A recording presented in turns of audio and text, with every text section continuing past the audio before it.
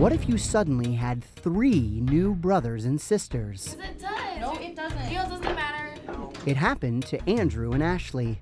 It was really hard to get along with the other kids. I didn't like having like a whole new family. I was against it. Andrew and Ashley's mom married Michael, who had 3 kids of his own, Tiffany, Melissa, and Derek. It was a huge life change for everyone, and not an easy one. We didn't get along with her at first at all. Like, she had this thing against my mom, and like my mom had this thing against her, and they were always fighting. I would say that he wasn't my real dad, and I would just get angry all the time and go up to my room and just stay in there. The transition from living in separate houses to living under the same roof isn't easy. But getting angry or frustrated and staying in your room won't solve the problem. What can this blended family do to cope with the changes they're experiencing?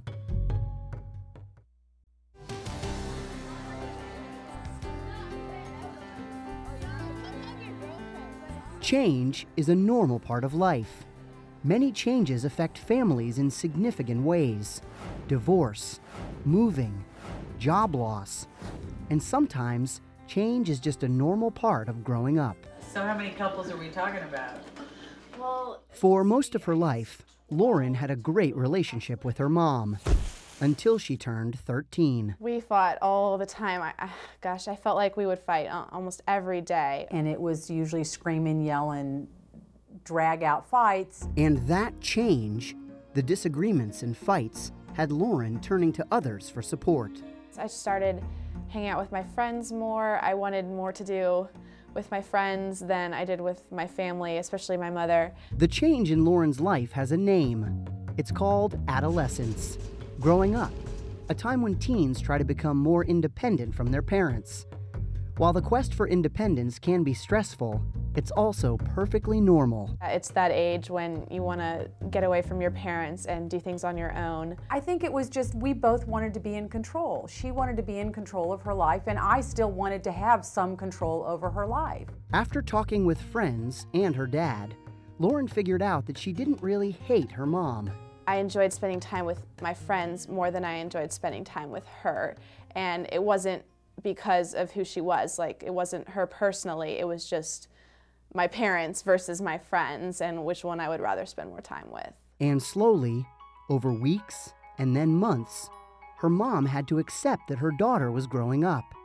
And Lauren had to stop pushing her mom away. And our relationship changed, I think, because she finally relaxed and we started to work out. I tried not to scream at her, I tried not to get mad at her, because she was growing up to be a young woman. And I realized that, you know, this is a good thing. And, you know, for a while I fought it. I love her a lot. She's I consider her one of my good friends. I can talk to her about anything. It's Rose's turn to deal. You deal with them. Changes aren't always what they seem to be. At first, a change may appear negative, but look closer. Carefully examine the change, and you may discover that it's not nearly as bad as you think, that it may even be a positive in your life. That's exactly what happened to Marcus and Brandy.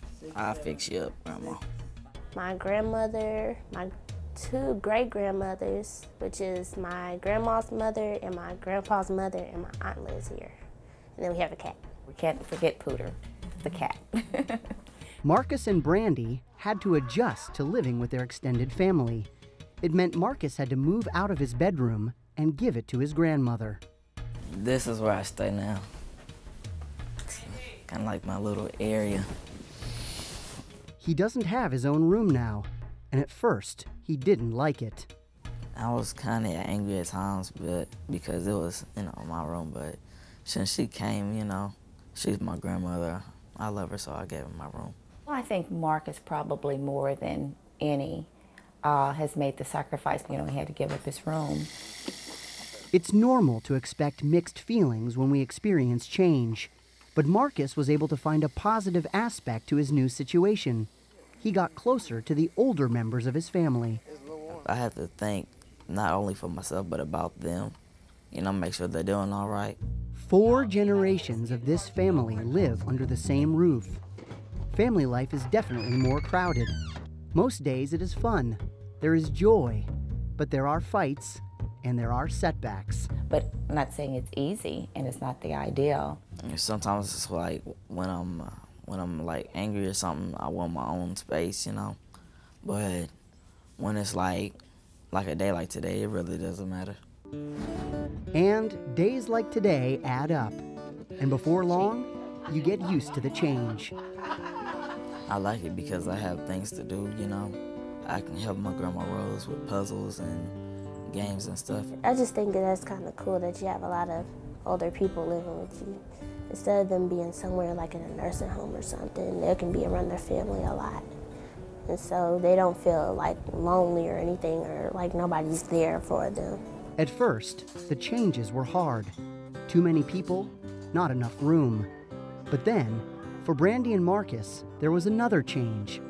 This crowded house is their home, and helping grandparents and great-grandparents isn't a chore anymore. Maybe like when they passed on, you know, you could say that you were there for them, you knew, you know, who they were, and they did stuff for you, you know, return the favor, so, you know, you'll never forget about them. I've gained some responsibility, maybe learn to love more, you know, and give more instead of always trying to receive. Money, or lack of it, has meant change for Candace and her mom. We need to try to space this out if we can. Well, I initially got a job so that I could spoil myself. But now, the income from that job is more important than ever. Candace's mom got laid off 5 months ago. Most days, Alice is on the computer, posting her resume, looking for a job. And Candace is both optimistic and discouraged. Well, I know she's gonna get one, but it's just in my head like, she's never gonna get a job because she hasn't had one for so long. This kind of was a big blow to us because things were coming together. This setback has given Candace a chance to take more responsibility. She's learning how to more carefully handle her money. Instead of spending my paychecks all on clothes and shoes, I try to save them. She still keeps some of her paycheck, but she also helps out with the household bills. Now it turns out like I'm not really doing anything for myself, I'm just paying the stuff that needs to be paid. And helping to pay the bills has given Candace experience money can't buy. I've watched her sit down at a table and take all her paycheck amounts and scratch it out and say, okay, this week I can pay for this, which is amazing because, you know, before it was like her money was spent the minute she got it. And she's really grown up in that way. Even though she doesn't ask me to, but I know that it would be less stress on her if I paid for some of it. One way people can cope with change is to develop a support system. One place to start is your family. Some pull together as a team to face adversity out in the world, and the family comes closer by struggling with adversity. It's sort of an attitude, we're going to get through this together. They talk, they argue, they help each other. In the end, they will get through this together.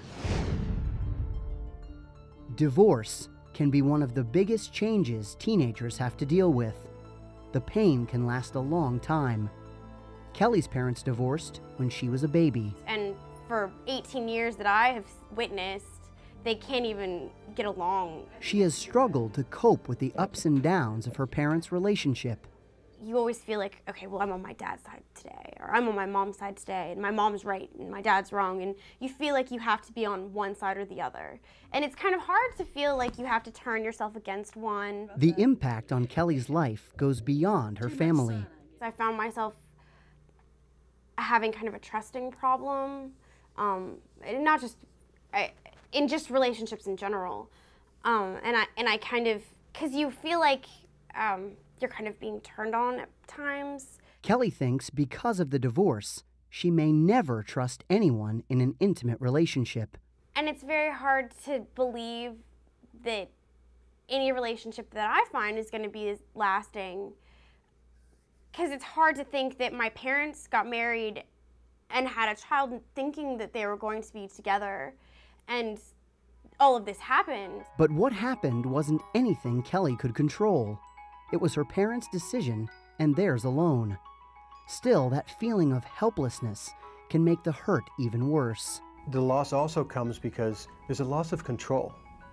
because all those decisions being made about separations and moving and divorce and parents dating and parents remarrying, none of that stuff is a decision the kids make. Those are all things that happen around them. Kelly has to take small steps to heal herself. First, to know that what happened is not her fault.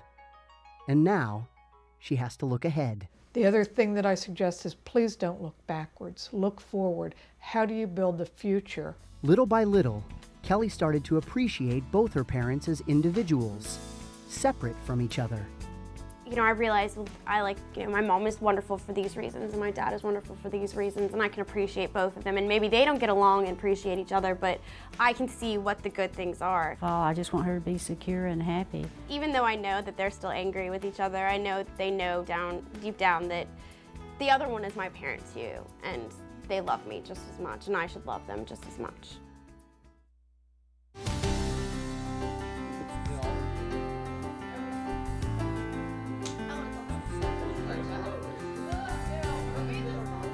In this house, divorce led to a union of one mother, one father, and 5 kids. But it's been a bit rocky, the whole process of learning to live with new brothers and sisters and new parents. The challenges were having my kids listen to Gladys and having her kids listen to me. They didn't. But it's important to listen, and it's important to respect the people you are living with. Eventually, the kids and their parents banded together and decided to make this family work. It was a little hectic. It was a lot of adjusting, a lot of who's going to be in what room and whose stuff belonged where and who got the bathrooms. To improve their living situation, the family started out by taking small steps. We did a lot of traveling. We went to motorhomes, and those are small to begin with. So we figured if we could get along more in a motorhome, the house would be a little bit easier. There's another way to make the change easier. Talk about it. It's so important for you to express what you're feeling in some way. It can look like talking to your parents. It can look like talking to a good family friend or a relative. It can look like talking to a counselor. It can look like writing in a journal at nighttime. So talking together, being able to have somebody kind of walk you through, okay, this is what it's supposed to be like, let's try it. Now, tension has been replaced by laughter and fun. I finally started to just listen to what Gladys had to say, for myself, and she's not really a bad person at all. Doing stuff with them, they seem pretty cool. We both had vision, and that's what's most important, to know how it can be and should be. We're all different, but we're all one big family. When families experience change, what steps can they take to cope with the change?